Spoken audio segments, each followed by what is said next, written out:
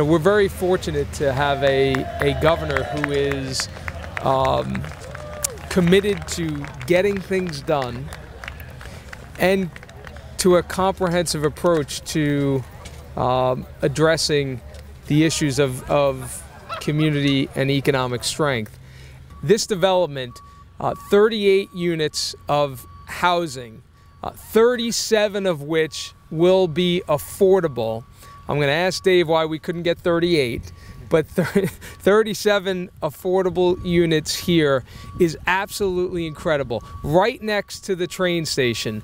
This is exactly the kind of transit-oriented development that we need on Long Island to reach our economic potential. And to see it happening here, the first big development of its kind in 2018, really speaks to the kind of future that we are building in Suffolk County and here on the East End. We have to do a better job creating places for our workforce to live, affordable, dignified places.